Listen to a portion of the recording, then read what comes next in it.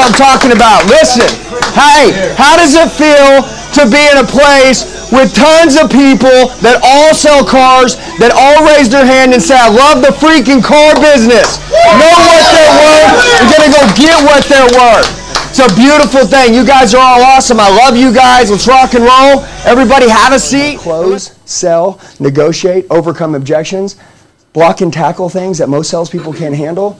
Look, keep your confidence, keep your enthusiasm, smiling eyes, good attitude, good energy. Buyer management, which is your customers, managing them. Seller management, which is me, right? Controlling the way that I am the entire time. You're going to start dissecting it down and realizing that this business is easier than it's ever been. Our competition is softer and weaker than they've ever been. Now is the time to attack. Listen, they will all be slaughtered, every one of them who aren't training, as long as you go all in on yourself. And you recreate yourself. Some of you right now, you're introverts. You're like, man, I don't sound like you. I don't talk like you. Yes, you do. You haven't unleashed that guy yet. I promise you, I'm an introvert. Get that guy, get that woman out of there. Stop playing small. Live out loud. Decide to change your family's future.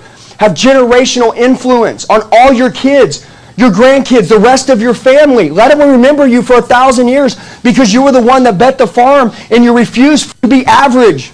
You couldn't stomach it. It made you sick. Have an average life. It should make you sick.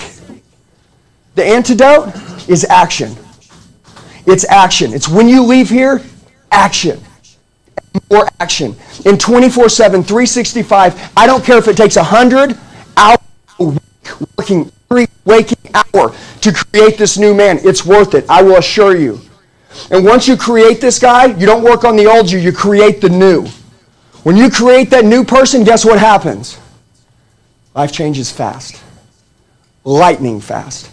And that's what I want you guys to experience.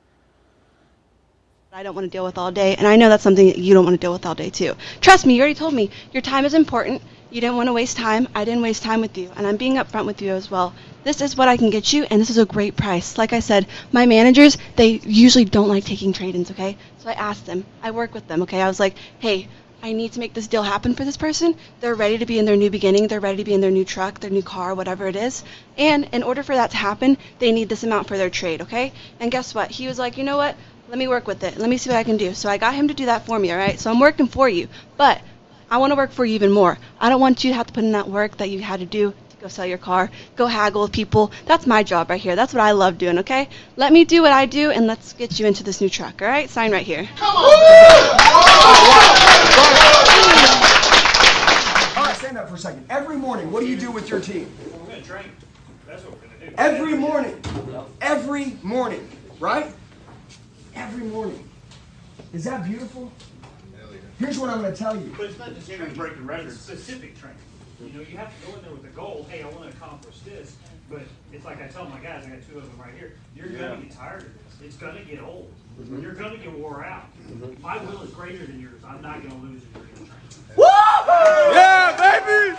That's what I'm talking about. Bro, but listen, I love the truck, but I just think the price is too high on the pencil.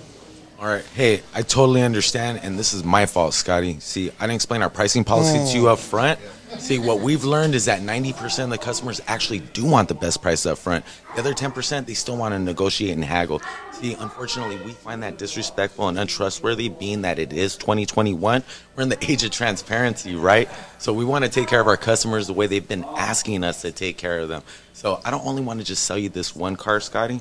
I want to sell you every car that you, your family, and all your friends buy for the rest of your life. So have I offended you in any way by giving you my best price up front? Little Andy, no, you didn't. Thank you so much.